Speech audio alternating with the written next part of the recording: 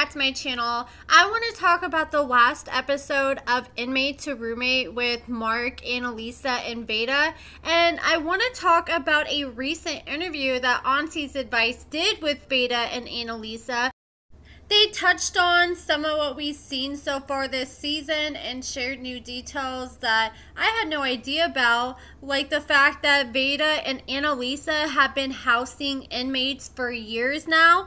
Apparently, they really like serving their community. So Analisa and Vada started all these different houses, and they would fix up these houses, and Analisa would hire somebody and make them the leader of that house, and they would run like these transitional living houses. So once people get out of prison, they have somewhere to go. Vada used to work for the school district. He was a special ed teacher and he just retired a few years ago. And now that explains why he's so understanding and patient with Mark. I made that whole comment about, oh, you got to give him 10 chances like the special ed kids get. And apparently they both have worked with the at-risk youth and youth who are in foster care. So they are very familiar with helping inmates get housing. This is just the first actual inmate that's moving into their actual physical house. And Vada and Analisa were asked if Mark was the worst person out of all the people they've helped, and Vada actually revealed that there's actually one guy that was worse. Apparently he was helping out this kid. He was in the foster system, but once they turn 18, they're just kind of thrown to the wolves and left to their own devices. And this kid ended up dating this girl, and then he ended up unaliving her, and then went and unalived another girl, which was like his ex-girlfriend, and he just went on a whole rampage and was arrested. Apparently they had even helped Mark's uncle at one point when he was younger and set him and his family up with a place to stay. Analisa and Mark have always been all about helping others, but they said most of the time when they do a good deed, they do it in private and don't tell the whole world about it. But apparently everyone in the community knows that when they need help, Analisa and Vada are the go-to people. Now let's get into this last episode. So it starts off with the producers knocking on Analisa and Vada's door. Analisa opens the door, and I guess the producers are there to film them for the day, and Mark is nowhere to be found. So Analisa claims that Mark told her that he was sick. He woke up, and while he was leaving the house, Analisa was like, where are you going? We're supposed to film. And he's like, oh yeah, just tell the producers I'm sick. And then he just slammed the door and left. And Analisa did admit in that interview she did that I guess she woke Mark up that morning and told Mark that he needed to take care of something around the house. It was like a little chore she gave him. And instead of doing that when he woke up, he started playing like he was too sick to take care of that. And then next thing you know, he's leaving. At first, Mark told Analisa to tell the producers that he was sick, and then he told Analisa while he's walking out the door that he was going to make some money. And then Mark shows up and he is all sorts of pissed off. He said that Analisa was a liar, he didn't feel good, and then he hurried up and left the house again. And next thing you know, he shows up 7-8 hours later, and he claims that he just got back from the hospital and he was rocking a brand new pair of expensive J's. And he sits down with producers, and the producers are like, what's up? He's like, I went to the hospital because I was sick.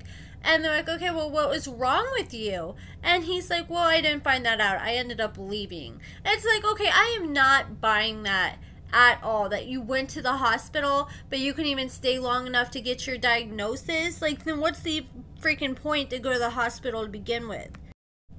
I think this man is out here boosting. That is just pure speculation. But the fact he's like, oh, I gotta go make some money, and then next thing you know, he shows up with some new shoes.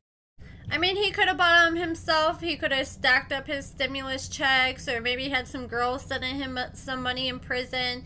But I also wouldn't doubt if he was out here trying to do that to support himself, because that seems to be all he knows is a criminal lifestyle. After Mark walked in their door, he went back to his room. He was in there for a few seconds, and then he came out and he looked pissed off. And he pretty much told Analisa and Vada straight to their face, right in front of the cameras, that he just went and looked underneath his bed and saw that there was dog crap. And Analisa wasn't buying it. She's like, okay, I want you to show me. And she demanded him to show her. And he went in there, and sure enough, there was some fresh little pebbles that came right out of their dog. And it looked like it was fresh. It didn't look like it had been there for a while. That's just something you gotta take to the chin, apologize, and say, hey, my dog had an accident. I'll do my best to make sure it doesn't happen again. But Mark had a valid reason to be upset. I would be upset if I'm moving in somebody's house and there's literally dog crap literally feet away from where I'm sleeping. But they tried to do what they could to make it right. They cleaned it up, and Mark still was not happy. And Analisa was like, dude, you need to change your attitude, because you could still be in prison or you could be on the streets, but we actually gave you a bed to sleep in. And Mark's just coming up with all the reasons why their spot is not good enough for him. And then he went and got himself a bowl of cereal. And Analisa was getting on to Mark, and Mark was kind of playing Analisa and Vada against each other. He made them start fighting because they're in disagreement about what to do with Mark. And Mark's just sitting there laughing, having a little kiki and kaka about everything. And Analisa was like, you're just enjoying this, aren't you? And Mark just laughed even more in that evil little laugh. And I think low-key, he really is. He was trying to act like Analisa is a sociopath. But like I said in my last video, I've been saying I feel like Mark is a sociopath because he has zero empathy towards anyone else. He doesn't try to be understanding towards anyone's situation. And I had an ex-boyfriend like that. He just, like, when you're pissed off, they like to play games to make you as mad as possible, and they get pleasure out of your pain, and it's sick. A sociopath typically shows no regard for right and wrong and ignores the rights and feelings of others, and that is exactly what Mark does. Then Vada decided to sit down with Mark because Analisa was clearly upset, and she seems like she's one of those people that get very upset and she kind of needs a minute to cool down. So while she was doing that, Vada was trying to talk to Mark, and he's like, look, at first I thought he was going to chew Mark a new one, like, you better not talk to my wife like that, and, you know, back up everything Analisa was saying. But he told Mark, look, I feel like you need to be here. I feel like you're doing everything you're supposed to do. I'm like, I don't understand why Vada was lying to the man like that, because he has not done one single thing he is supposed to do yet. I think he still is just looking at Mark as one of his kids that he used to teach in special ed, who don't know no better. But Mark knows better. He may be emotionally stunted because he went to prison so young and probably started doing drugs so young, but he's definitely not stupid.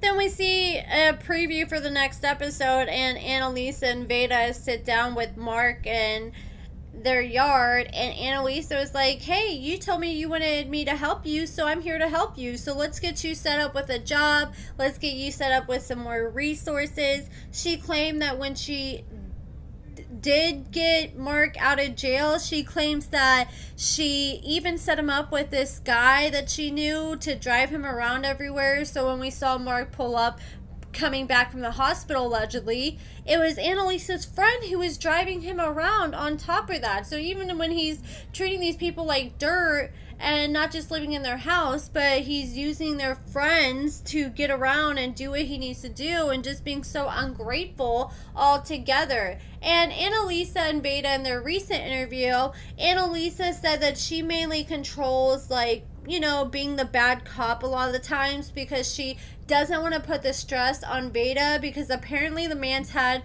over like 6+ strokes, and he's had several heart attacks, and his health is not in the best place right now. So she just doesn't want to do anything to stress him out anymore, because she wants to see him live a long, healthy life.